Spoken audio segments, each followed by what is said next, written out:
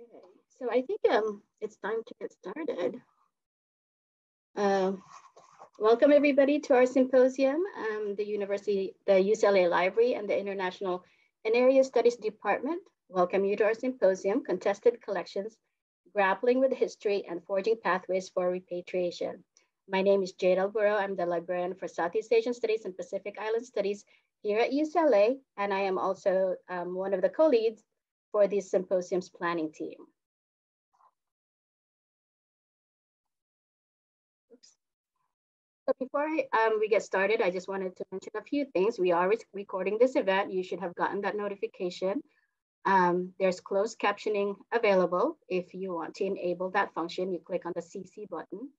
And if you want to submit questions to the speakers and moderators, please use the Q&A feature because that's the one that we'll be monitoring.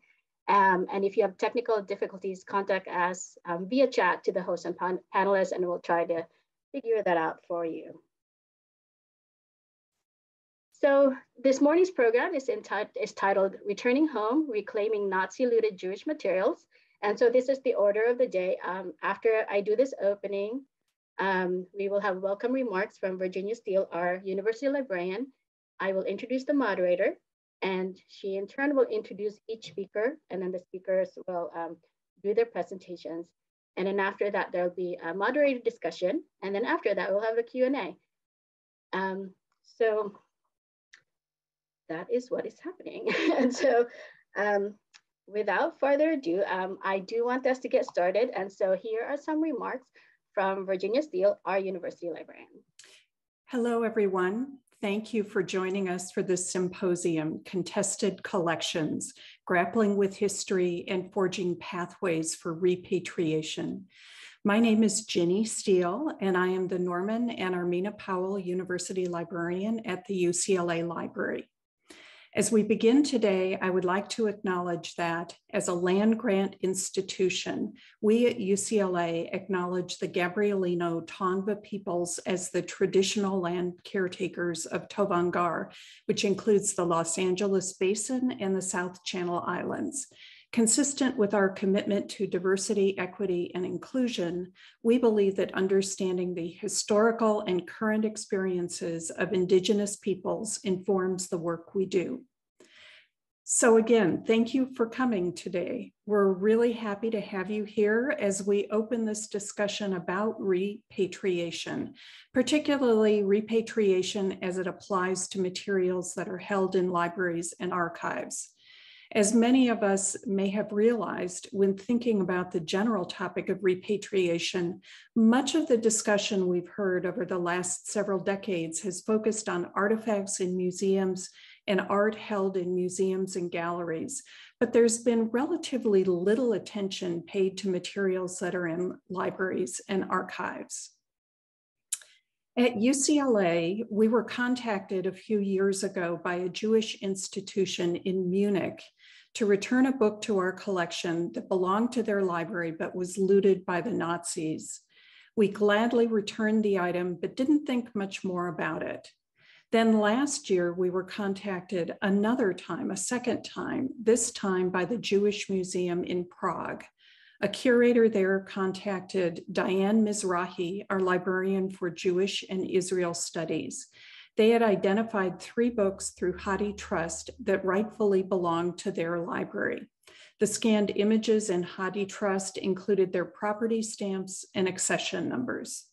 When Diane communicated the news to her colleagues in the International and Area Studies Department in the UCLA Library, their outreach team, led by Jade Alburo, felt that it was important not just to share what UCLA is doing in repatriating these books, but to use it as a jumping off point to initiate a broader dialogue about repatriation, why there's a need for it in the first place, and why it continues to be a difficult and complicated discussion. This symposium provides a more global context for this conversation by acknowledging the long history of colonialism, war, and even field research that has led to cultural heritage materials being taken from their communities and countries.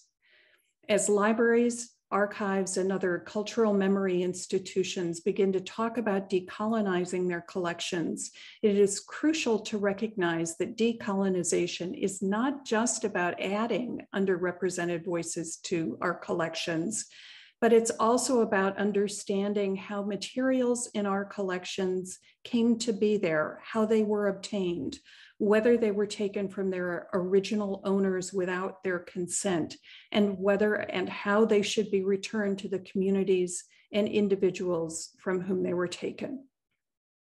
In this symposium, you will hear about various issues related to repatriation, including notions of ownership and caretaking. You'll hear examples from museums and libraries, because we hope that many institutions will be interested in exploring and implementing reparative practices. You will also hear examples of existing policies and procedures that institutions and government agencies have put in place.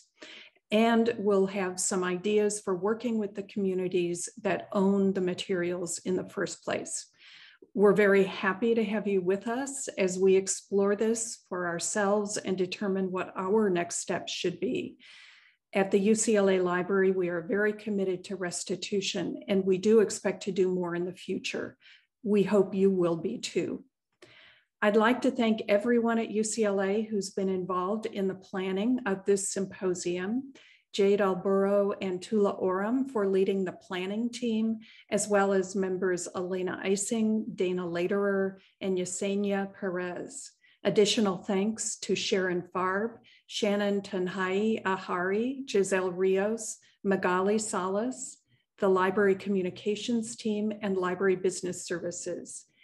And thank you to the UCLA Alan D. Leve Center for Jewish Studies for co-sponsoring the symposium. We appreciate all the hard work of all these individuals and the contributions that have been made. And we thank you for bringing us all together. And to our viewers and members of the audience, thank you again for joining us today. I look forward to continued discussion with many of you as we all try to figure out what the best way is to approach the need for us to look at our collections and identify materials that were taken without consent from their owners and return them to the communities and individuals where they belong. Enjoy the symposium. Thank you so much, everybody. And thank you, Ginny. And so now it is my great pleasure to introduce to you our moderator, Dr. Renata Fuchs. Dr. Renata Fuchs is a lecturer of German language and literature in the Department of European Languages and Transcultural Studies at UCLA, and a freelance translator, writer, and editor. Her research areas include German Jewish literature, Holocaust studies, and intellectual history of German Romanticism, along with its relevance for today. Her most recent publication appeared this year in the Oxford Handbook of Women Philosophers in the 19th Century, and her book of translation about the last survivors of the Warsaw Ghetto Uprising is available in the special collections of the United States Holocaust Memorial Museum. Everyone, please welcome Dr. Renata Fuchs. Thank you for the introduction. Many thanks to the UCLA Library for organizing this critical symposium on repatriation and inviting me to moderate this panel of indeed historical significance. And I'm truly delighted to be here and to help lead the discussion. So let me introduce to you our first speaker, Dr. Lisa Leff. She's a historian of European and Jewish history, specializing in the history of Jews in modern France. She's a professor of history at American University. She's the author of Sacred Bonds of Solidarity, the Rise of Jewish Internationalism in 19th Century France, also of Colonialism and the Jews, and the Archive Thief, the man who salvaged French Jewish history in the wake of the Holocaust, which received the 2016 Sammy Rohr Prize for Jewish Literature. She also directs the Mandel Center at the United States Holocaust Museum. a research institute dedicated to advancing the field of Holocaust studies around the world. Welcome, Dr. Lisa Leff.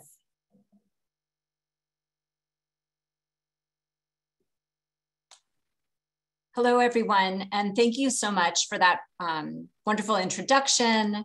And thank you so much to the organizers for putting this together. I'm so thrilled to be part of it.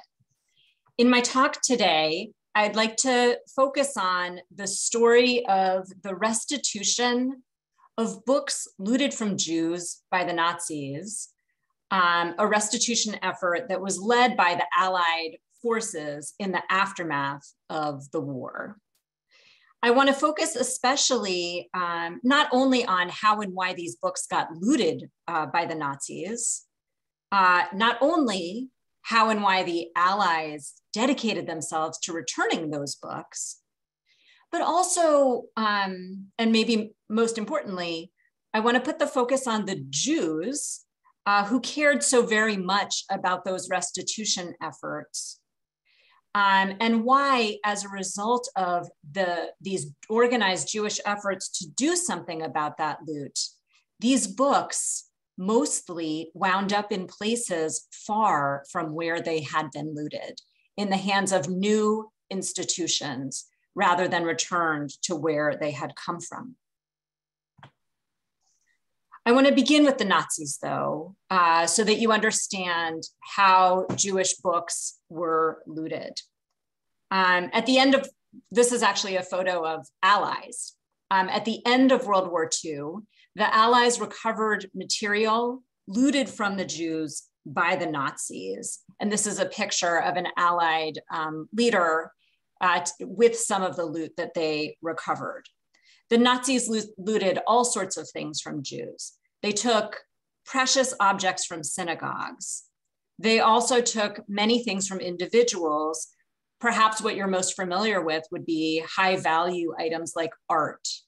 They also took musical instruments. They also took items from very humble people, items like household property, pots and pans, furniture. And they also took books and archives. They took these materials from libraries of individuals. So families that had extensive collections saw those entire book collections looted. They also took from synagogue libraries, and they took from very large Jewish community archives and libraries, places where Jews studied and did research. Nazis looted for three major reasons. First of all, when it came to high value items like art, they looted to sell some of these items to finance their efforts. Another aspect, though, of the plunder was, we have to consider that looting is part of the genocide. The Nazis were trying to destroy not only Jewish people, but also Jewish culture, everything about Jewish life. So taking away Jewish cultural treasures was part of that effort.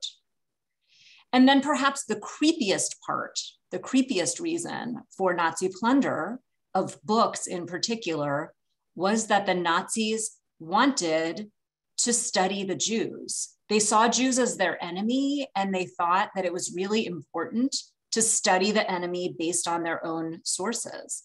And to that end, the Nazis built what was to that time the largest Jewish library in history, centered in Frankfurt. It was called the Institute for the Study of the Jewish Question. And on this slide, I'm showing you the stamp that they put in the books that they gathered in this institute. And today, dispersed throughout the world, you can find books that Jewish books that have been through this looting and restitution process, and the telltale sign of it is this stamp. I want to step back for a moment. So that's the Nazi moment, but in order to understand why this mattered, the other side of this is the question of why these collections existed in the first place, right? Libraries were an important part of modern Jewish life in the 20th century. Jews always cared about books. Jews call themselves the people of the book. But the idea of a library that goes beyond religious sources and has, all sorts of literature produced by Jews, that's more of a 20th century phenomenon. And we see it emerging across Europe in many different settings where Jews had begun to see themselves as more than just a religion, also a civilization that was worth studying in its own right. And in many Jewish subcultures, we had scholars and journalists using libraries to study who the Jews were. It was in a way a part of the modernization of Jewish life. Here is a picture of the largest Jewish library in Europe, the Alliance Israélite Universelle Library in Paris, as it looked on the eve of the war. During the war, with the invasion of the Nazis, Jews across Europe worked hard to protect these collections. We see it in many places. This is a picture from Vilna, where Jews were put in ghettos at the end of 1941, and a number of Jewish librarians and cultural leaders were given the horrible task by the Nazis of going through the most important Jewish libraries in that city. Vilna was home to two of the most important Jewish libraries in Europe, the Strashun Library and the Yivo Library. So when the Nazis came to Vilna, they employed as slave laborers Jewish librarians and gave them the horrific task of sorting through those libraries to decide what items should be sent to that Nazi institute in Frankfurt and what items should be destroyed. And so here is one of those Jewish librarians doing that horrific task. This group of Jewish librarians is remembered as the Paper Brigade. They acted very heroically and, disobeying Nazi orders, risked their lives to hide and save many items from being pulped or sent to the Nazis, burying them underground in the Nazis, and that from the Nazis. And this is just one of many cases that we know of Jews trying to protect their libraries from Nazi looting. There are cases in Germany. There's a case in Amsterdam. There's cases in France. It's really something that happened across Europe. So that's the wartime part of the story. Allies knew, so the Americans, the Soviets, the British, they knew that this was happening. Jewish refugees who had made it to New York were very aware and were writing in newspapers and petitioning the Allies, saying, it's not only the Jewish people are being destroyed, it's the Jewish cultural institutions are being destroyed. And if Jews are going to exist after the war, we're going to need those. And they were compiling lists of institutions, including libraries, that were at risk. That's why the Allies knew that this looting was happening. And in 1943, already during the war, the Allies came together in London and made a pledge to return everything they found to the people from whom it had been looted. So unprecedented in history level of commitment to restitution. This meant that when they ran across Nazi loot, and I'm talking here about art, about high value items that were found in castles, but I'm also primarily going to talk to you about books. When the Americans and the British ran across this stuff, they knew they couldn't just ignore it. They had pledged themselves to restitution. So what they did initially was bring it to what they called collecting points. There were 3 different collecting points in occupied Germany. And what I'm showing you here is the picture of Offenbach Archival Depot. This was the center for the restitution of looted Jewish books. And it was located in a warehouse outside of Frankfurt. Frankfurt made sense as a place for this because that's where that Nazi institute was. That's where the largest number of Jewish books already were. And Offenbach was a small town on the outskirts of Frankfurt. By the time all the looted books were found and brought to Offenbach, we are talking about 3 million books that the Allies had pledged that they would return.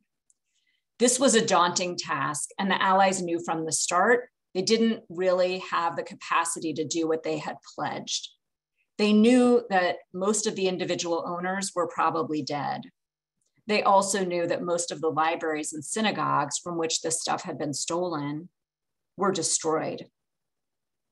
So this made them think about their task in a certain way. And they thought back to the principles, the basic principles of international law for dealing with such things. And the legal principle that they operated on was actually already in that Inter-Allied Declaration of 1943. It was what they had pledged themselves to, which was the idea that if the individual owner could not be found and you wanted to do restitution, it would go to the country from which it had been looted. Now, when it came to Jewish property, this legal principle, it didn't fit quite right. Let's take this one case. Here's a railroad car full of books that in 1946 were being returned to Poland. In World War II, at the beginning of World War II, the largest Jewish community in Europe was Poland, but 90% of Polish Jews were killed in the Holocaust, 90%. What would happen to these books being returned to newly liberated Poland? These are Jewish books in Jewish languages that the majority of Poles couldn't read, wouldn't appreciate. What would happen to them when they were returned? It wasn't a problem everywhere. In some countries, this principle did work well for the purposes of restitution. Let's take the example of France. In France, 75% of Jews survived the war, and the institutions that had held library collections also survived. So for that reason, it was possible for the French state to actually appoint as representatives the librarians who had worked with those collections. So one of the people that was sent to Offenbach to find French books was Rabbi Maurice Leve. I'm showing you a picture of him here. He was the director of the Rabbinical School of France, France's main seminary. He went to Offenbach himself. He identified the collection from his very institution, and it was returned to his institution that way. While he was there, he also recognized the collection of that Library of the Alliance Israélite Universelle, and that collection also was returned. So in this case, in the case of France, France considered the looted Jewish books to be French collections, and that facilitated their return. But it didn't work as well in the case of Eastern European libraries, which were the majority of what was found in Offenbach. Jewish refugees who had made their way to New York were very vocal in petitioning the US State Department saying, what you're doing isn't going to work. They were upset for a number of reasons. One was, as I already alluded to when we talked about Poland, Jewish population was really devastated in Eastern Europe, and it was hard to imagine sending Jewish books back to countries that had no Jews. They were also, many of these Jews in New York were very anti-communist. They were also very worried about materials being sent back to the Soviet Union, where they imagined Jews in the West, like themselves, would have very little access, and they didn't trust the Soviet authorities to make them available to Jews. And I would say, the trouble underlying the whole thing here is Jews were targeted by the Nazis as a national minority, and yet the law was really made for nation states, and it was very hard to do restitution to an international minority that had no standing in international law. Then there was the problem of the heirless books. Even after everything had been returned to the places where the countries where they had come from, there were 500,000 books left that authorities in Offenbach just simply didn't know where they came from. What would happen to these?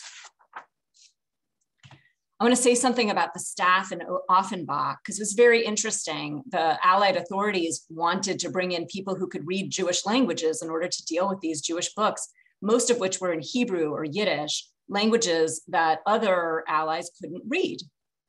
So they put a man, one of the leaders was a man named Captain Isaac Bankowitz, himself an immigrant from Eastern Europe and Jewish, who could read these languages.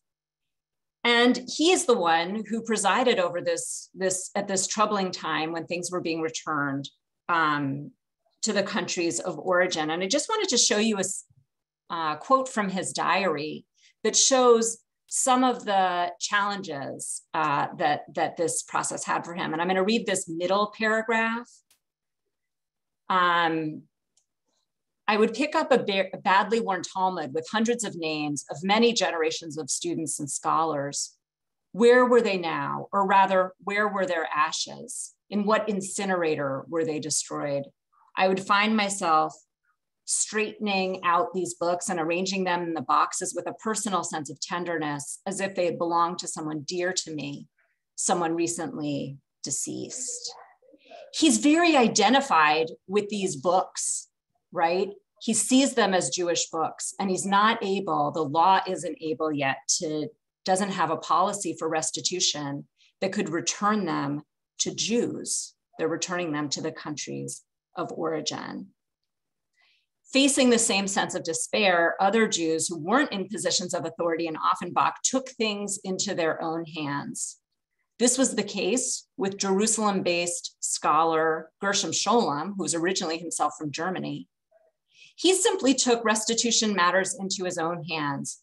He traveled from Jerusalem to Germany, and he went to Offenbach.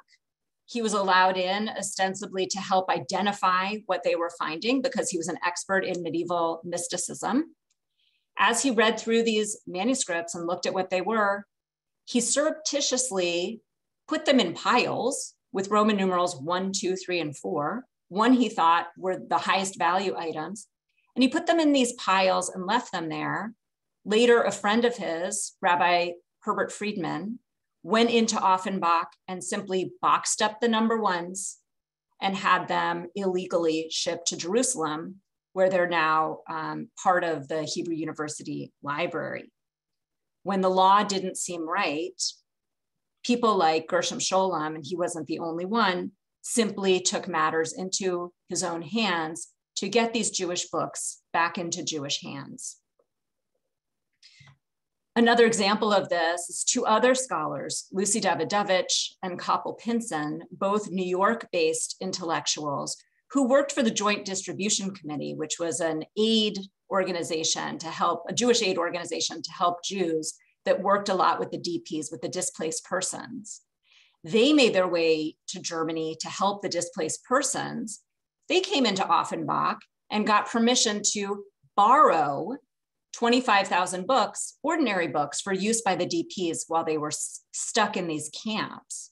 They never returned them. Again, when it just seemed like policy didn't map on to what was right, some Jews who could took matters into their restitution matters into their own hands. And then a final, the most legal strategy was adopted by a group of New York Jewish intellectuals who had been these were the people who had been complaining to the State Department that this policy wasn't right. This was the group around the journal Jewish Social Studies. They formed a nonprofit organization in 1947 that they called Jewish Cultural Reconstruction. And they lobbied the State Department to return at least the heirless books to Jews rather than to European states. Here's what Hannah Arendt wrote about it in a publication from 1946. She wrote, "In view of the wholesale destruction of Jewish life and property by the Nazis, reconstruction of Jewish cultural institutions cannot possibly mean restoration in their original form, or in all cases to their previous location. Ultimately, it may seek to help redistribute the Jewish cultural treasures in accordance with the new needs created by the new situation of world Jewry." What she's saying here is these books were stolen from Jews those Jewish communities are now destroyed. Jewish life in Europe would not be rebuilt. And that meant that the Jewish books should go to new locations where Jewish life had a future. They succeeded. In 1947, Jewish cultural reconstruction was given the right to distribute those 500,000 heirless books. And they did what you would expect given Hannah Arendt's views as expressed here. They took them out of Europe and distributed them to new homes in collections where they felt Jews could use them for research or community building. These were synagogue collections and research libraries in Israel, in South America, in South Africa, in Australia, and most of all, in North America. Today, the only trace that remains of that history, of that strange restitution, is the book plates. You can find them in Jewish libraries across the world, though rarely in Europe itself, because the beneficiaries were largely outside of Europe. The story, you probably didn't know it before, but it is so important. It helps us understand what got these books to where they are and the difficult ethical and legal problems that these books posed for the Allies after the war. At that moment of the reckoning over the restitution, Jews felt that the law wasn't mapping onto what was right. In this case, a crime committed against a non-national minority under a law meant to deal with nation state. For those Jews involved, I want to end here with that question of what did this work mean to them? I want to read part of this quote from one of the people involved in Jewish cultural reconstruction. He said, "The repatriation of the identifiable books and articles resembled the return of kidnapped children to the former homes and the embrace of overjoyed parents who awaited them." I'm going to stop that quote there, though you can keep looking at it. For those involved in these restitution efforts, these books were orphans. These books needed new parents, and those parents had to be Jewish. And if those Jewish parents were outside of Europe, the books would leave Europe. Again, tells us something about how Jews understood the genocide and how they could reconstruct. Then I'm going to end here with a picture of Ben-Gurion, the Israeli leader, walking with Rabbi Herbert Friedman. Rabbi Herbert Friedman was that friend of Gershom Scholem's who had helped surreptitiously take stuff out of Offenbach. He also accompanied Ben-Gurion to visit the DP camps. I wanted to show you that these two efforts was inextricably linked in the minds of these Jewish leaders. Friedman said, saving these books amounts to saving the people of the book, right? And if that future of the people of the book was outside of Europe, that's where restitution would take place. Thank you, I'll stop there. Thank you so much, Dr. Leff. We are moving on to the next speaker, who is Michal Bušek. He works as a Jewish studies researcher at the Jewish Museum in Prague. He studied at Charles University in Prague and holds a master's degree in biblical and Jewish studies from the Faculty of Hussite Theology. He wrote his thesis on problems of Shoah in Judaism. Since 2001, he has been researching the provenance of the books. He oversees the agenda and database of original owners of the books and researchers of library history. As a curator at the Jewish Museum in Prague, he has designed 3 exhibitions and cooperated on establishing permanent exhibitions. He's a member of the expert panel for property transfer from the collections of the Jewish Museum in Prague. Welcome, Michal Bušek. Thank you. Hi, everybody.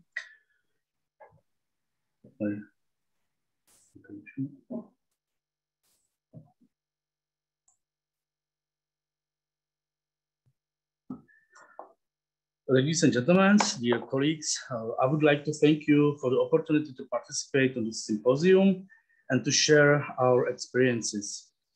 Provenance research of libraries and book collections was many years wrongly neglected, and I'm happy that the last few years it received the same attention as the art object. Jewish Museum in Prague engaged in provenance research for many years. Important part of the provenance research makes documentation of museum losses and searching for the losses. Let me focus on museum book collection. The historical core of the book collection of the Prague Museum is made up by the Library of the Jewish Religion Community in Prague. Let me start with short history excursus. The decision to found the Library of the Religion Community Library in Prague was taken in 1858, and it was the donation of the book collection of the philanthropist Isaac Tausig that provided the impetus for founding the library. The library had expanded with additional donations from important figures of Prague's Jewish town, such as Rabbi Yaiteles, Rabbi Landau, or above all Rabbi Rapaport, whose collections remained separate from other books in this library. The library first opened its doors on 20th April 1874. And after some relocations, the library was housed in the Jewish town hall, and it continued to grow with the additions of valuable collections, the most important being purchased from Koppelman Lieben, whose library remained separate from other books too. Here you can see the library. In 1912, the library was joined by Tobias Jakubowicz, the author of a book on its history and on several articles on its most important volumes. He was instrumental in putting together the library's cards and bound catalogs. In 1922, he became the library manager, remaining in this position until the library was confiscated by the Nazi authorities. In the articles from 1938, he states that the community library contained about 25,000 books, which were divided into three groups: Hebraica, Judaica, and Michael, excuse me, sorry to interrupt, but we don't see you say your PowerPoint. Oh, sorry. I'm very sorry.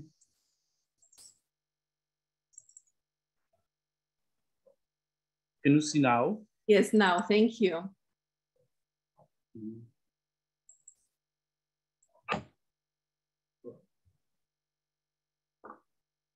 There should be like a slight different view because we see the slides on the side now.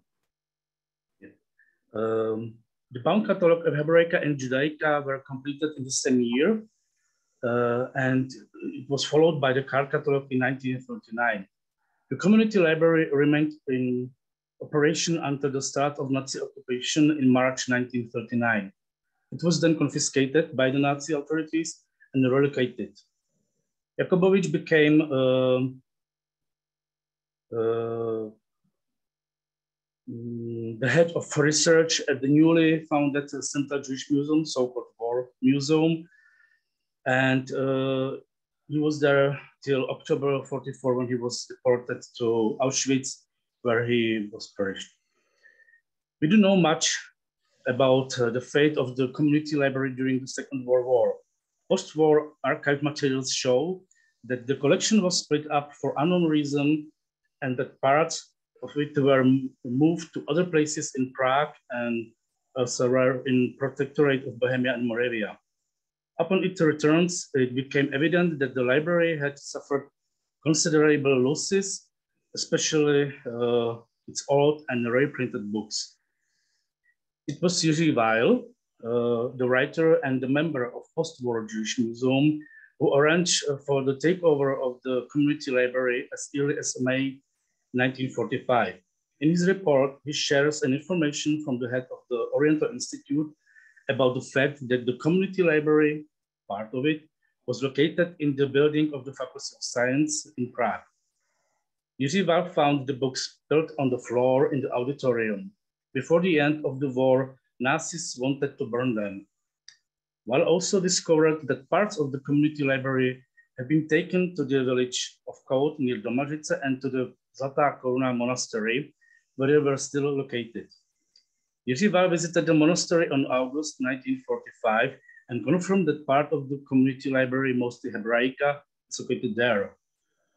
Reports dating from the years 1945-46 refer to a box of ray-printed books deposited in the basement of Chateau Kout, which was during the war used by German army and after the war served as a base for US troops after the liberation.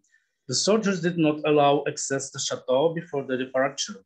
The museum's director, Hanna Volavková, herself went there to look for the books, but did not find them.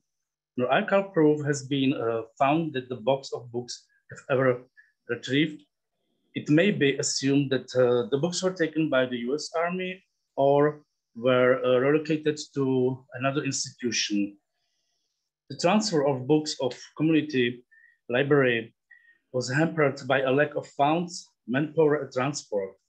In portion of community library located in Prague was taken by the Jewish Museum in 1945. The books stored in the monastery were transferred in the autumn of 1946. Other individual books were tracked down and handed over to the museum in the following period from different Prague institutions. Due to a constant lack of staff and storage space, it was not possible to check out the community library for a comparison with the pre-war catalogs. The books in the library were not arranged until shortly before the public opening of the museum's library.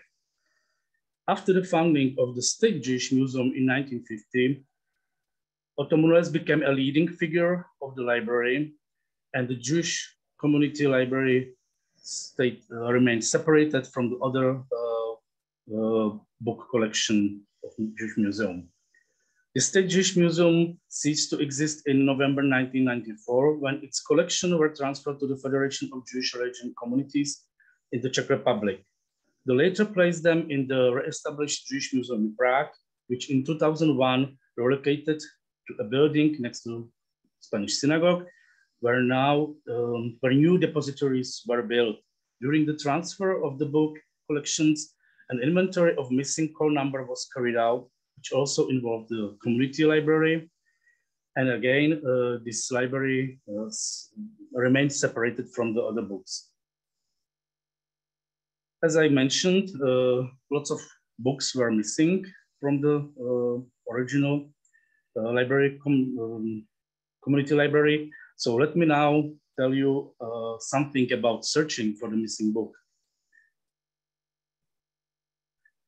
One of the tasks of the Jewish Museum Library is to construct a history of the community library and to track down missing books for the purpose to confirm that they were not destroyed during the war.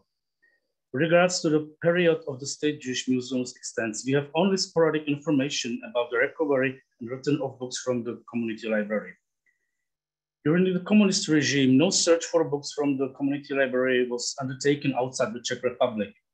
This was also the case in the first years following the Velvet Revolution of 1989, when the museum's main focus was on building depositories for its collection and on creating new exhibitions. An intensive search for books missing from the community library has been underway for the last few years in a more systematic way since 2018. Facilitated largely by internet development, digitalization of collections, intensive provenance research concerning library collections, especially on European continent, the emergence of online databases of identified book owners, and also online auction sales. The identification of the community library books is made possible by clear and conclusive provenance remarks. Our efforts to identify books from the library and to document their provenance are aided by research into the Jewish library, into the community library, as well by the extant catalogs and the various related information that has been published before the war. The primary identifying feature is the community stamps. During its existence, the library used 5 different stamps with both Czech and German inscriptions. The stamps was mainly placed on the title and last pages of books and on the front cover of periodicals.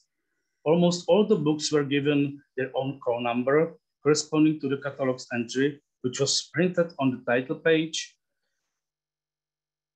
and on the label attached on the cover of spine.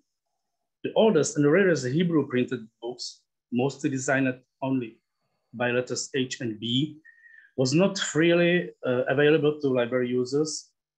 These were set aside from the call number series. In addition to records of books from important private collections, specific to which library they came from, books were marked with the letter B for bibliothèque and with the name of donors. It appears on the book and also on the catalog card. All these records attest to the provenance history of books of community library. For some of the rarest printed books in the library, their provenance was further documented in the published articles by Tobias Jakubowicz, who wrote about the collection we also. We refer to all above mentioned features when searching for books that are missing from the community library. Let's look at the basic way how do we search for the lost books.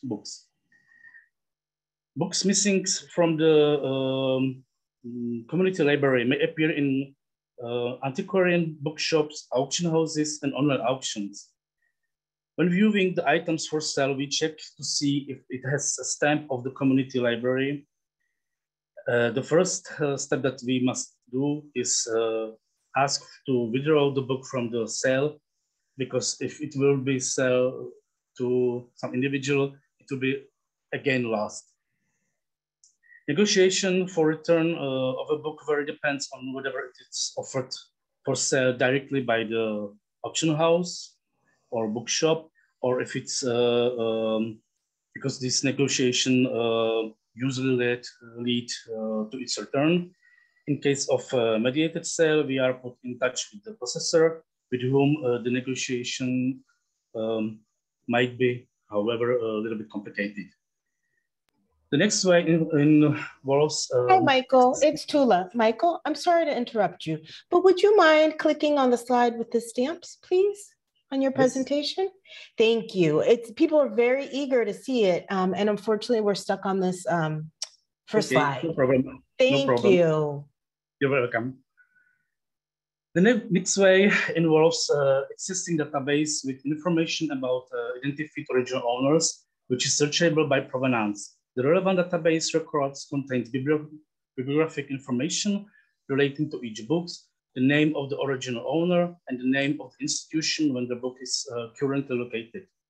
When consulting databases, the name of the library is entered in the search box, which in the case of the positive result presents a list of the books that were found. We then contact the relevant institution and enter into established by a record from the library pre-war catalogs. Online library catalogs are another source for information we use when tracking down missing books. Bibliographic records for books may describe the original provenance. In our case, information stating that the book in question contains a community library stamp. Such information is only rarely included in the catalog records. That's why we very often have to look at the scans of the title pages or entire books for visual check. If we found a record for a book from the community library, we then initiate the negotiation for its return. All the mentioned search methods have led us to the recovery for several missing books. Negotiations have taken various lengths of time, sometimes several years. I hope that I can move a little bit forward. You can see the catalogs of Hebraica and Judaica, the pre-war catalogs made mostly by Jakubowicz. No, please click on the slide, Michael, if it's slide 5 or 6.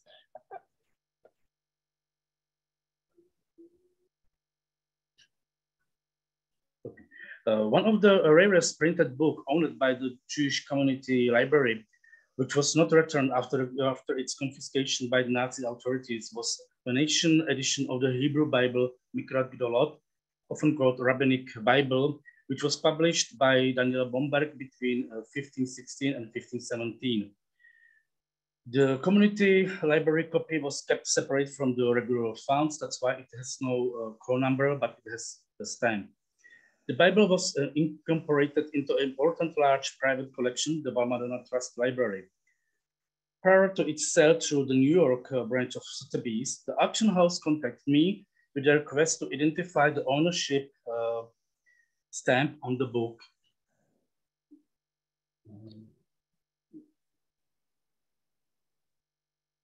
Michael? Yeah. Hi. I'm just going to stop you for 1 second.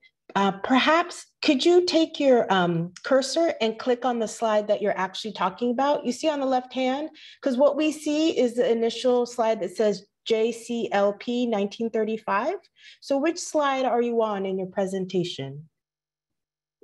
I'm now showing Sotheby's auction house. Did you see it? No, we cannot. So I don't know what's the problem.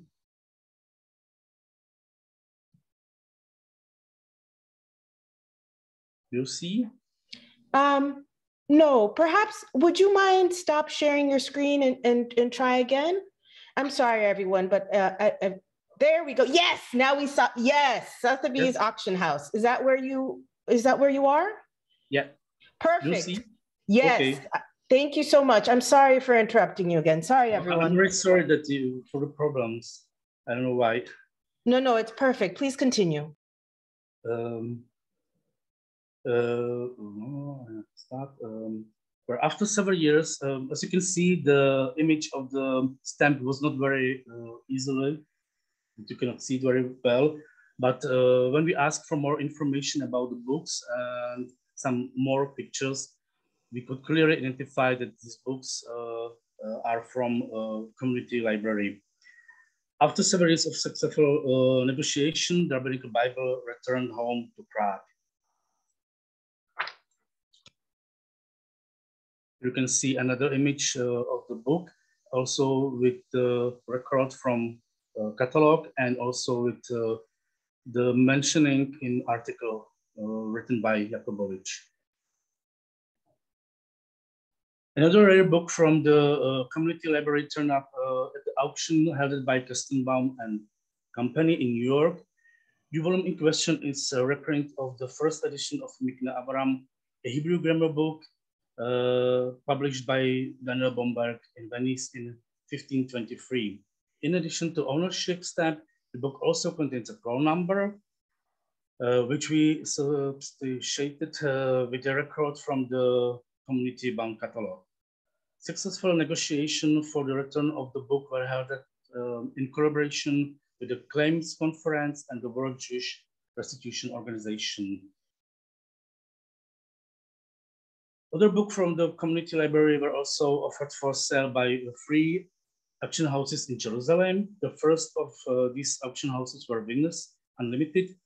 The second sale was Kedem Auction House, which offered 3 books printed in Prague in 16th and 17th century.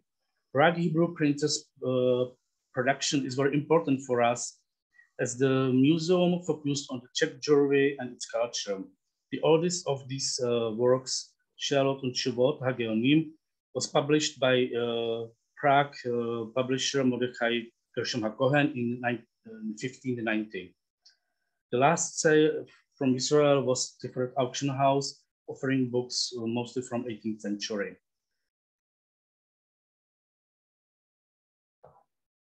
Now I have to go a little bit back, I'm sorry. Provenance research for books in library holdings has been underway for a longer period of time in Europe than, for example, in USA. Germany, in particular, has been rigorous in researching the provenance of collections and has been active in returning books to their original owners. The major German state and university libraries are already publishing the result of their provenance research in the database Looted Cultural Assets.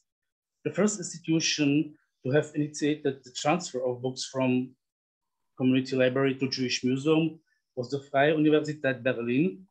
Excuse me, Michael, excuse me. Would you please move the slide to where you're speaking right now? Because we don't, it's still on the slide number 17, and it looks like you're moved on with the presentation to a different topic. Is it better now? Now it's, we're on 12. So if this is what you're talking about, that would be correct. Yeah. I'm not sure. Yeah. Okay. Okay, thank you so much. Thank you. 4 books that have been identified in the above mentioned database will be returned to Prague from Hochschule für jüdische Studien Heidelberg. Representatives of the funds in the library catalogs are from USA as well from Europe. I start with Germany. We have identified one of the library catalog of the Universitätsbibliothek Gießen, and it will return to museum this year. 2 books are in Staatsbibliothek to Berlin. In this case too, the Berlin State Library has agreed to hand over these books. Negotiations in the United States are also progressing well. 6 19th century printed books have been discovered in the catalog of the University of California, Los Angeles Library. You will hear more about it from Diane. In addition, we have identified 29 books from the community library in the library catalog of Washington University in St. Louis, based on provenance data available on the website of the Shimon Breisman collection in the Jewish studies.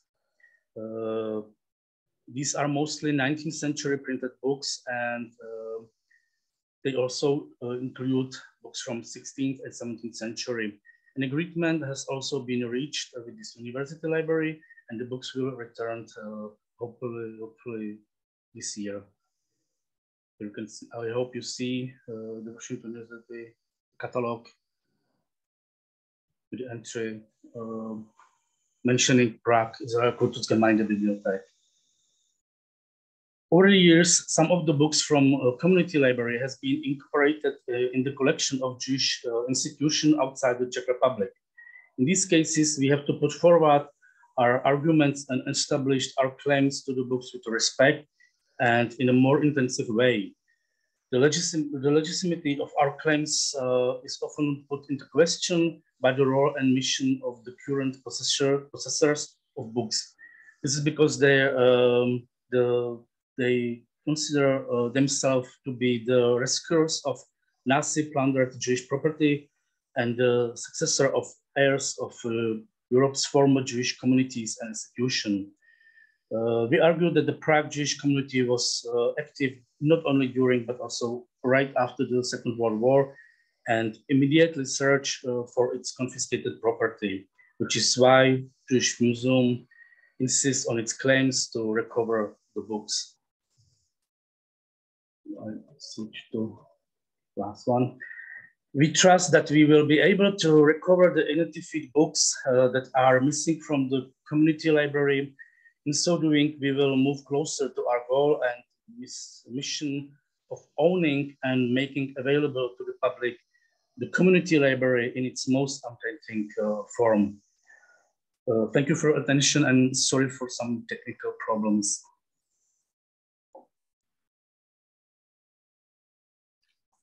Thank you, Michael. Now let's move on. The next speaker is Dr. Diane Mizrachi, who completed her Master's of Library Science degree at Bar Ilan University in Israel. Her thesis explores the concept of library anxiety. She began working at UCLA in 2002 and is currently the social sciences librarian and librarian for Jewish and Israel studies. Diane completed her PhD in information studies at UCLA in 2011.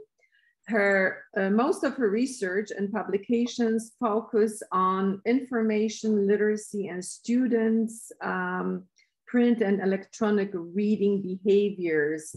but she's currently immersed in the history and impact of Nazi looted books from academic libraries. Welcome, Dr. Diane Mizrachi. Thank you, and thank you everybody for joining us today. I'm actually broadcasting from my brother-in-law's place in Prague, Israel, outside of Tel Aviv, but I'm very excited to be with everyone today. So we have heard from the earlier speakers about the history of the Jewish Museum in Prague and its library, and some context of books in the Holocaust in general. I'm going to speak to you about the efforts the UCLA Library has made to return 6 looted books to Prague. I'll start with the initial communications from the Jewish Museum, then the steps we devised to verify and repatriate the books, how we believe they came to be in our collection, how and why we are publicizing this case, and our goals for the future. In June 2021, I received an email from Mr. Ivan Kahout, curator at the Jewish Museum in Prague, explaining that by how using HathiTrust, an online full-text database, he identified 3 volumes in the UCLA library with ownership stamps and accession numbers matching their 1939 catalog. This library was one of the tens of thousands of libraries across Europe that were looted by the Nazis during World War II. And the reconstituted museum was trying to rebuild their original library collection. He gently requested our cooperation in returning these volumes. Here are the 3 books, all works of Judaica in Hebrew: Sefer HaGeonim, Sefer HaSherushim, and Yesod Moreh. And you can see clearly on each title page the ownership stamp of the Jewish Museum, and at least on Yesod Moreh on the right, you can see at the bottom, 2020, that is the Prague's accession number. Since our initial communications, we have uncovered 3 more books in our collection that belong to Prague. 2 of them we found using HathiTrust, and a second one, which is Ktav Sofer here in the middle. I found among a backlog of unprocessed material. Ktav Sofer in the middle is a Hebrew book on Judaica, and the other 2 are volumes in French.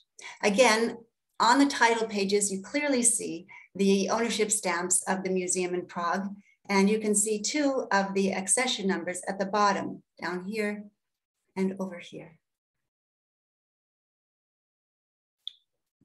So what do? Well, this wasn't the first time, as we heard from University Librarian Ginny Steele. It's not the first time that the UCLA Library was asked to repatriate a Nazi looted book. In 2019, Ginny, who is the Norman and Armina Powell University Librarian, received an inquiry from the Jewish community in Munich asking for the return of a treatise on the topic of circumcision, which was published in Ansbach, Germany in 1844. It had been part of the community libraries that was looted by the Gestapo during Kristallnacht in 1938. Ms. Steele stated that it was unclear how the UCLA library acquired it, but it must have been sometime before 1986 when we cataloged it.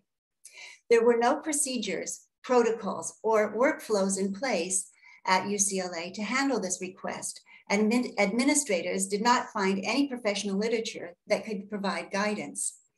They therefore identified steps in consultation with the leaders of the various units that had had responsibility for any aspect of the book's life while it was here at UCLA, including our acquisitions and metadata services, preservation, and the Southern Regional Library Facility, SRLF, which is the storage facility on campus that provides space for materials from across the UC system. So all items in question were checked physically and verified by finding the Prague Library stamps and the accession numbers that matched the corresponding entries in their pre-World War II catalog. After the print verifications, every page of the electronic copies were compared to their physical originals to ensure completeness and legibility. Thus, UCLA scholars and others will continue to have access to the truest digital versions possible. We decided to rescan one of the volumes in order to improve its legibility. The book from the backlog will be scanned and entered into HathiTrust. On WorldCat, which is a comprehensive catalog of libraries worldwide, we found that at least one other institution holds a copy of each book, and therefore our volumes are not singularly unique. We amended our catalog to show that we withdrew the physical copies and to provide links to the digital versions.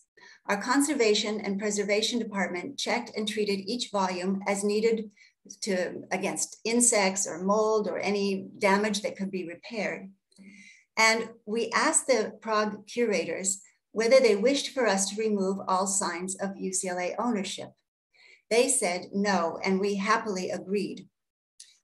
Books could have been inadvertently damaged during any erasure process, and the UCLA signs add another chapter, so to speak, to each book's history.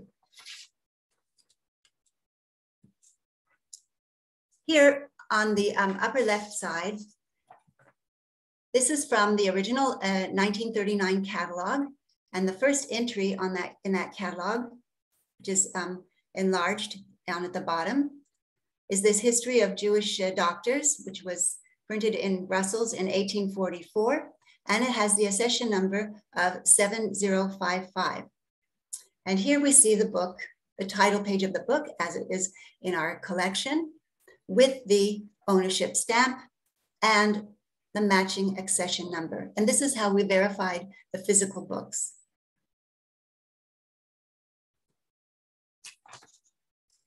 So how did they get to UCLA? Well, at this time, we cannot determine precisely how the looted books ended up in our library, but we can make some well-founded assumptions. As we heard, after the war, Western allies were left with a quandary of what to do with all of these millions of books. The US Army established the Offenbach Archival Depository, where their official policy was to return material to their owners or descendants or the country of origin. This was fine when the owners could be identified and located, but most of the material were orphaned works. Their owners or heirs could not be identified or found, which raised all kinds of ethical issues. After the army left, the work was continued by the Jewish Cultural Reconstruction Organization. And after many negotiations, they decided to distribute the orphaned works to the National Library of Israel and to universities and institutions in Jewish communities in North America, Australia, South America, and elsewhere. At the same time, however, as we heard from Professor Leff, many libraries, institutions, commercial enterprises, and individuals sent their own representatives to Europe to scour among the remains for items to add to their collections and inventories. It's also possible that along the years, some books were purchased by collectors and book dealers from the Nazis during the war, or taken as souvenirs by Allied soldiers or others, and then sold to dealers or donated to collections. We believe that UCLA acquired the Prague Library books during a major purchasing campaign in the 1960s. UCLA was established in 1919 and therefore is a relatively young research university. Jewish studies began only in the 1950s. As interest in Jewish studies grew and more courses were offered, the library needed to expand its resources to support scholarship and coursework. It was in a fortunate financial position to purchase significant amounts of material in the 1960s. A major boost to the collection was the acquisition of the entire inventory of 33,520 volumes from the Bamberger and Varman bookstore in Jerusalem, which closed for business in 1963. The purchase was initiated by Professor Arnold Band and was enabled by a generous gift from the Cummings family of Beverly Hills. The items from that purchase are now distinguished as the Cummings collection with an identifying bookplate. One of the Prague Library books contains that bookplate. indicating that it was acquired in this transaction. At that time, UCLA assigned sequential accession numbers to each book as they were acquired. All 6 of the Prague items discovered so far have similar UCLA accession numbers, which are very close in proximity. This indicates that they were acquired around the same time when our library holdings were only about 2 million volumes. Today, we have over 12 million volumes. It suggests that they were all obtained and processed in the early to mid 1960s. It thus appears that the Prague library volumes were purchased from booksellers and dealers in Israel and elsewhere, but further investigation is needed to ascertain more precise information.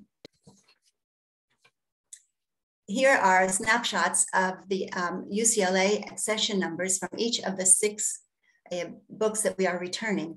And you can see they start at 207, 208, 209, 209, 2100, 211. So that proximity, again, is the indication that they were acquired right around the same time. And by the number of volumes in our collection at that time, we deduced that it was the 1960s, the mid 1960s. On the left, this is an article from the Los Angeles Times dated April 19th, in 1963, which details the acquisition because it was very big news. And on the right, we see the book plate designating the books that were part of this Cummings collection. This one is from Sefer HaGeonim, one of the books that we are returning to the Prague Library.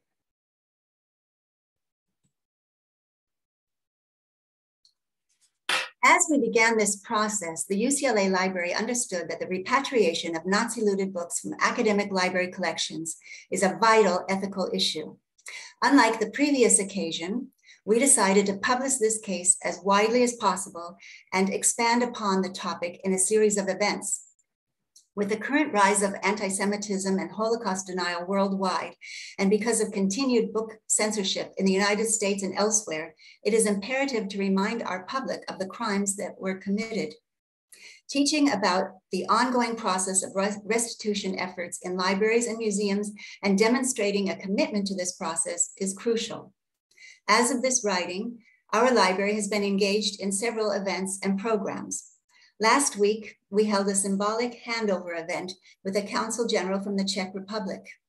It was highlighted by a video from the curators at the Jewish Museum in Prague and remarks from representatives of the Israeli consulate. This is a picture from that event.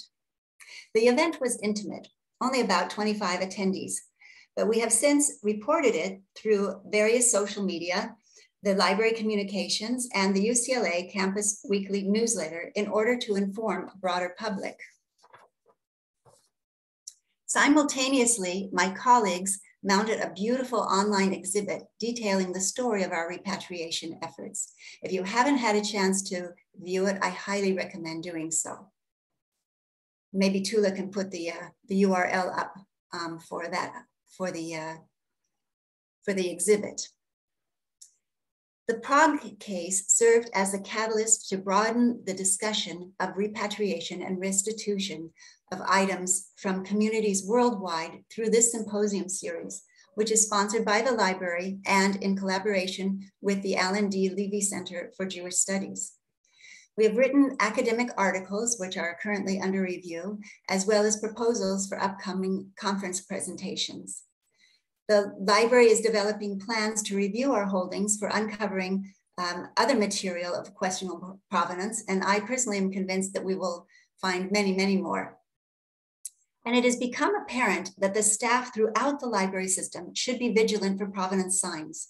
Subject specialists, catalogers, members of digitization teams, special collections staff, acquisitions, interlibrary loan staff, preservation specialists, student workers, reshelving books, and others may all come across such material at some time.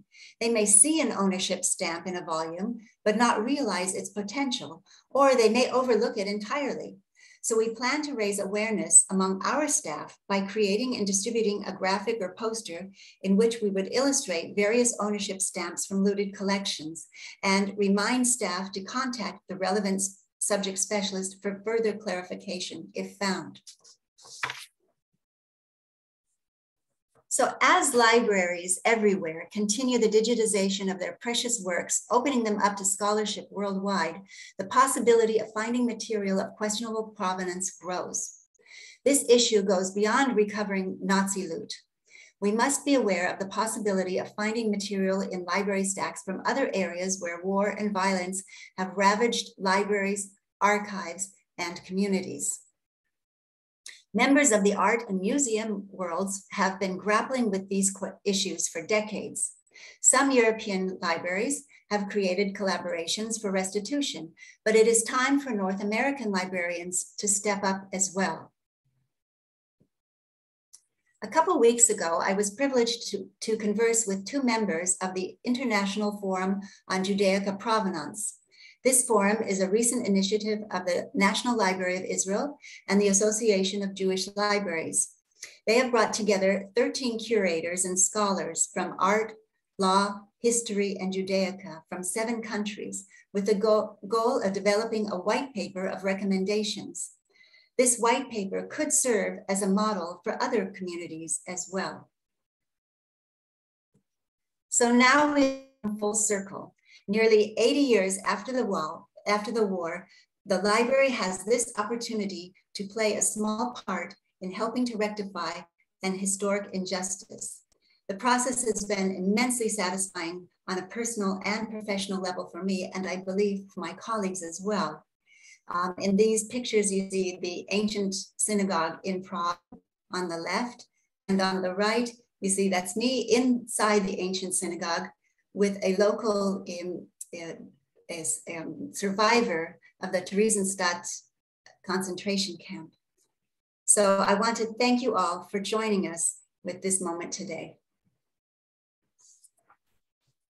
Thank you, Dr. Mizrachi. And now our last speaker is Russell Johnson, who has been curator for history of medicine and the sciences at UCLA Library Special Collections since 2008.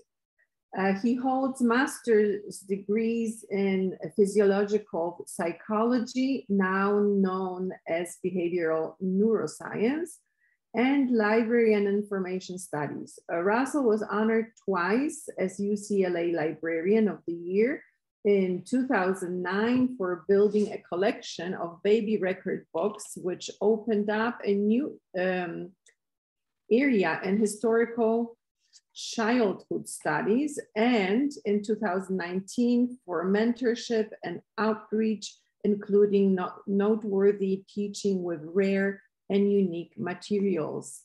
Welcome, Russell Johnson. Thank you. The story I will tell in a short time is just an outline.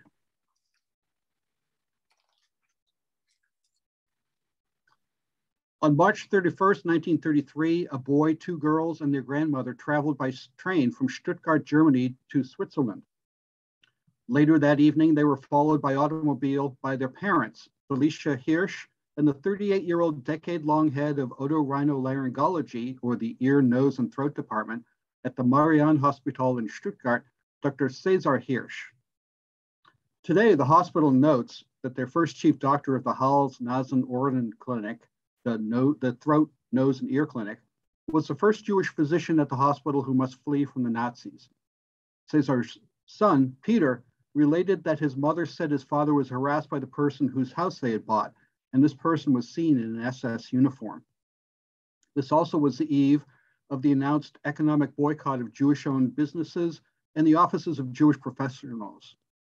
Peter told us, quote, my mother said that no one in our family would be safe, and she insisted that we leave immediately. If we had not left, our family history would be quite different. A Stolperstein, or memorial stumbling block, one of the more than 800 in Stuttgart, now marks where Hirsch's house stood at 60 Birkenwaldstrasse. After he and his family fled in 1933, the Gestapo prevented friends from removing and delivering belongings across the border to him, and then seized his property. Gedemütigt, entrechtet, Flucht. Humiliated, disenfranchised, escaped. The family went from Switzerland to France, then to New York, where the children's last name was changed to Hearst in a move to assimilate. In 1939, Dr. Hirsch went on to Seattle ahead of his family, obtaining licensure in the state of Washington, but the offer to join an existing practice was withdrawn, and he ended up in a small Seattle office with hardly any patients. In 1940, at the age of 54, having given up hope, Dr. Hirsch completed his Flucht an den Tod, his flight into death by suicide. We know all this and so much more because of investigative work by Hans-Joachim Lang. As a journalist then for a Tübingen newspaper, he was researching without success what happened to the library there of Goethe scholar Ludwig Spiro. In 1999, Lang stumbled on a reference to Cäsar Hirsch, an unfamiliar name to him, and his books in the Tübingen Library holdings. He later told us, quote, "I found a biography of Georg Leve, the director of the University Library from 1921 to 1947. In his biography, I found these two simple sentences, quote, moreover, in January 1938, the confiscated library of Jewish immigrant Dr. Cäsar Hirsch was transferred by the Stuttgart Gestapo to the University Library for temporary safekeeping. The private library, which contains valuable periodicals on otology, was turned over to the University Library in 1940 for 1,000 Reichsmarks. Lang found that the Gestapo delivered 29 crates of Hirsch's books to the University Library in 1938. In 1940, the library kept and shelf-marked or labeled some of the confiscated books and journals for its collection and sold duplicates to the secondhand shop for 400 Reichsmarks. There is no remaining record on what happened to these reprints, theses, and other books. In 1949, Cäsar's widow and son, Peter Hearst, started pursuing some restitution for the confiscated house and its contents. In 1999, Lang used internet-based directories to find Peter living in California and contacted him about the story he was publishing. Eberhard Scheich, the rector of Tübingen's University, then offered Hirsch's heirs the return of the library, which had not been in the original 1933 house inventory by the Revenue Office, and the ball was rolling. I must emphasize the spirit of cooperation that brought the collection to UCLA. James Sporer at UC Berkeley reviewed the assembled volumes in Germany in April 2000, graciously welcomed by the director of the library at Tübingen. Karen Butter at UC San Francisco, where her son was and is on the medical faculty, considered the books and journals and then referred them on to us. UCLA's Kathy Donahue and Allison Bunting accepted the collection in March 2001 as a physician's working library of chiefly late 19th and early 20th century medical books in German, English, French, Italian, and Spanish, many which we did not have. The volumes are mostly mundane. There are no treasures, but that in itself shows how routine and methodical and comprehensive the confiscation of Jewish property was. We committed to taking and keeping everything when it arrived in June 2001, as far back as a rare 1660 work, which, like most of the volumes, included the shelf mark label applied by the Tübingen Library. There are a couple of journal title pages which bear the ownership inscription Cäsar Hirsch, but for the most part, the volumes are unremarkable, and there are no ink stamps or markings or other physical evidence which indicate that Gestapo agents handled them. We committed to taking and keeping everything, such as a long run of the important journal Archiv für Ohrenheilkunde, but also the regional auto club directory, which included Hirsch's membership. We tell the ownership story in notes in the catalog record and in a unique special collections and archives code, which can be summoned to intellectually gather all of the catalog records together for volumes which may be physically housed in different places based on their format or subject-based call number.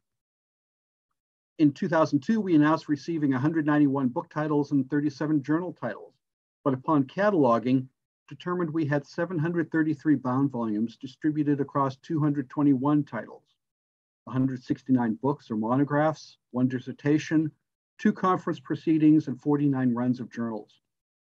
I wonder if there are other Hirsch books out there waiting to be rediscovered. We have fixed a special book plate to each volume and described Hirsch's and Tübingen's former ownership in each catalog record. The ability to identify and reconstitute this remaining library speaks to our obligation as librarians to commit the effort to fully describe and distinguish our holdings for discovery, access, and use, because each copy of a book or journal or piece of ephemera has a story, a life beyond its generic digital surrogate. In our cataloging, we record what the Canadian painter Matthew Wong, who himself died by suicide just before the pandemic, and is profiled in this week's New Yorker, described as, quote, the residue and traces of human activity. I am deeply saddened that Dr. Hirsch's surviving library does not contain any copies of his own work, a textbook and 120 papers. I recently learned through a biography that a successor, Leo Martin Reich, at the Marianne Hospital wrote in 2009 that Hirsch was an editor of the journal Pain, and in 1929 led several workshops on the subject of analgesia or pain relief in the US. History of pain research and pain management is one of our core collecting areas through the John C. Leveskin History Pain Collection and its endowment. So now I also feel a commitment to help pain researchers learn Hirsch's role, cut short. There's so much more to say about César Hirsch and his family in context, such as explaining a photo, not this one, but one which I have seen but don't have, in Princeton, New Jersey, of Mrs. Hirsch alongside Jenny Einstein, who was the wife of Otto Einstein, the Hirsch's pediatrician in Stuttgart, and Otto's physicist cousin, Albert. For now, I point to biographies such as Suzanne Royce's monograph on Stuttgart medical personnel, and an excellent Wikipedia entry, and more. But finally, there is something that caught my eye in César Hirsch's formal portrait. The eye mirror he wears, a signature piece of equipment on which an ENT would depend to reflect a bright light into a patient's ear, nose, or oral cavity, while he peered into the lit space through a tiny hole in the center of the mirror. He didn't polish the mirror before his portrait was made. It is covered with his finger and thumbprints, which I love, because it makes this formal portrait into one of a very much working doctor, whose working library we are fortunate to have and make accessible to anyone to use in our university, with the blessing of Dr. Hirsch's family and the hard work of Hans-Joachim Lang and many academicians and librarians. Thank you. Thank you, Russell. Let's go straight to our questions for the sake of time. So first question is for Dr. Lisa Leff.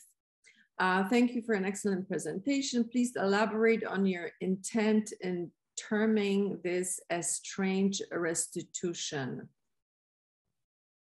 Thank you, and thank you for the question. Yeah, strange, because we think of restitution as going back, I mean, first of all, to the individual owners or to the original owners, including individuals. And in this case, restitution to individuals was almost, was for the most part not even sought or tried because it was assumed to be impossible. And then strange also because within the context of international law, Jews did not exist. So the decision, at least with the heirless books, to return things to Jews was quite unusual, and to take them to other countries. And it was a kind of, they did this at a time before Israel this decision was taken before Israel was even a state, right? This was to Jewish cultural reconstruction as somehow representing the Jews, and then a distribution that organization made to libraries that were understood to be places where Jews could use them. That's what I mean by strange. I don't mean to make an ethical judgment, though I think as one of the other questions seems to suggest, there's complicated ethics there. It's not all good or all bad, and the post-history of it, as you kind of see here, leads to more complications where nothing's ever settled, right? And there later when European Jewish institutions are in fact show themselves again ready to be home to these books. American institutions or Israeli institutions find themselves in a quandary. What should be done now? And I think that's what's so amazing about this panel, is to see that long history and the continued grappling by librarians to find a way to do the right thing. Thank you. Thank you. Yes, I mean, there are not only legal issues, but also ethical issues here. So yeah, that's complicated. The next question, Dr. Leff's presentation was very informative, but it must be stated that sometimes taking matters into one's own hands can be dangerous. This is what has happened in many Caribbean and Latin American countries, and in particular in Cuba, when wealthy people fleeing revolution saved important documents in archives, positing that the new governments cannot take care of them properly. So it's more of a comment, I guess, than a direct question. Unless you want to comment? I was just going to say absolutely, and I think we see some of that in this story that we saw in 4 parts today, or angles on in 4 parts today. That when you have a process like this, there's going to be both legal and extra legal. And in the story with what happened with Jewish books, there's so much extra legal going on around the edges, and then the ethical questions on top of them. And one shouldn't just celebrate, the extra legal. At the same time, one must be aware of the limits of the law, and this extra legal circulation of books and their acquisition by libraries. Hopefully, it sounds like a lot of what's happening in the librarian world these days is trying to figure out policies that can better deal with this, that don't just say, as long as things wound up in a place that takes good care of them, it's all for the best. That we're trying to move beyond that mentality, which pervaded the field for so long. But maybe other professional librarians want to speak to this. And one would like to comment on this, or should we move on to the next question? We have still a few.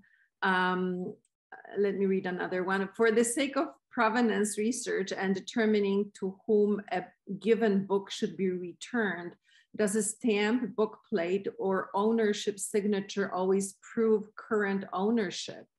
Books can be sold, deaccessioned, or given away without documentation. If I could jump in here, yeah. Sometimes you will see multiple provenance marks in a book, and determining the order of them is not easy at all. So I mean, a first step, a big step that we need to do as librarians is to, in our catalog records, put what the ink stamps and the inscriptions and the book plates and all those marks are into the record, so that they are discoverable by people who are more familiar with the names and the institutions than we are as librarians, I think. Okay, thank you. Another one, that scholarship is underway regarding collecting practices by US libraries post-war, particularly those that build collections with inexpensively and perhaps unethically in Europe after the Holocaust. What additional records are scholars using to reconstruct the pathways of the post-war book trade? Looking forward to reviewing the research guide. Since a couple of things that were mentioned there were biomedical, so having things like the archives of a collector, the archives of booksellers. UCLA has several archives of booksellers. And with our major medical collection, John Benjamin, we have his correspondence and invoices and such with all the booksellers that he worked with.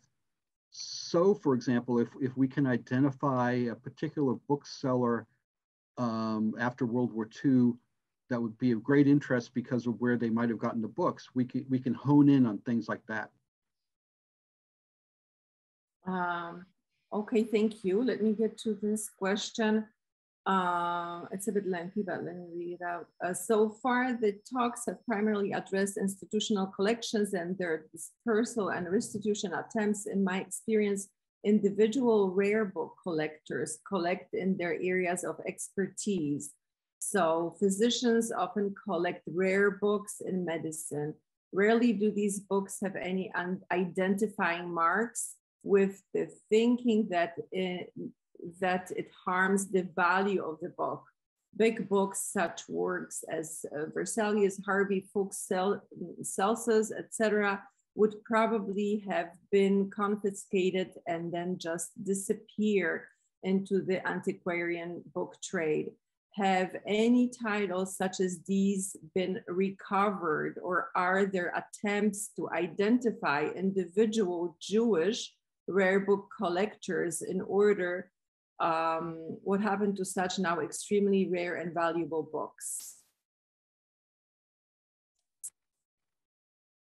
I can say something about that. Just that at Offenbach, you know, the one of the interesting first things that they did there was to, for large collections that did have book plates in them, whether they were from individuals or from institutions, they did take photographs of all of those book plates and then make a book of them and circulate them to be able to identify whose they were. So there was some attempt with large collections that they could tell were collections, even those that belonged to individuals, like the Rothschilds had a famous book collection that was found there, to try to return them to individuals. But otherwise, as you're saying, the Allies wanted to move fast, and they did not think they were in a position to be able to deal with individual books, and instead treated them as collective property. And we're still dealing with the fallout of that many decades later. Okay, thank you. Here's one specific question. How did Hirsch acquire the Schneider book, which it looks like it came from a library? Yeah, unfortunately, we don't have any of Hirsch's own archives. Of course, we would know that he acquired this before 1933 or earlier. And I'm not sure that I can make out the previous ownership marks in that volume, but when we can, we note that something is there for further investigation. Okay, thank you. Here's one question about the logistics of the whole process. How did UCLA go about contacting the Czech consulate? And is there a standard for reaching out to other governments when artifacts, books, materials are discovered in collections? Thank you. That's a great question. It's all about who you know. So we have a colleague of mine who is herself from the Czech Republic, and she knew somebody in the consulate, and it was through her connection that we were able to bring in the Consul General. And our efforts with the Israeli representatives were also somebody knew somebody who knew somebody in the consulate. And so, yeah, it came down to who you know, but yeah, there are efforts I think the more that we get the story out there, the councils themselves will say, hey, this could be affecting my communities or people in my country. And so hopefully there will be have their ears open, their ears and their eyes open to other instances, and which would be ideal. Thank you. Now, another question is about online repositories. So has UCLA done further systematic research in HathiTrust? And are you aware of other libraries or organizations who are systematically looking for these items in HathiTrust? We have a plan that is, I hope this summer will begin to actuate. We haven't developed all of the fine points, but because there are probably we have several thousand books in Hati Trust, and not all of them are of Judaica, but they may be of questionable, some may be of questionable provenance.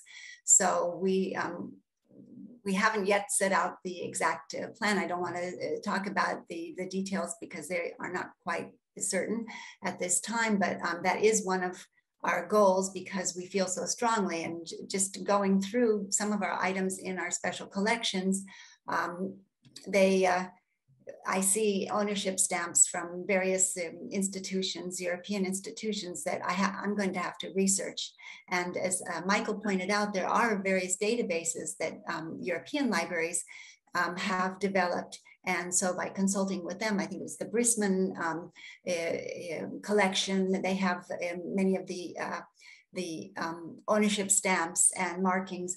And so I think we're going to have to start moving all of us together. I don't know of any other institution in North America who is doing a review of their holdings, but I do know that this is going on in Europe.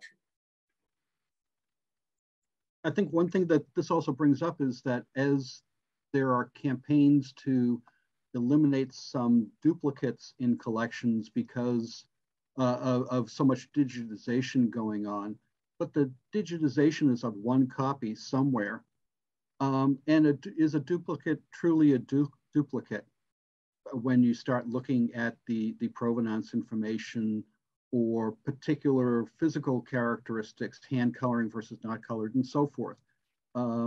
It's a lot more effort than just weeding. Thank you. There is a follow-up question for Diane Mizrachi. So for an institution that may not have those connections, what suggestions would you make for contacting consulates?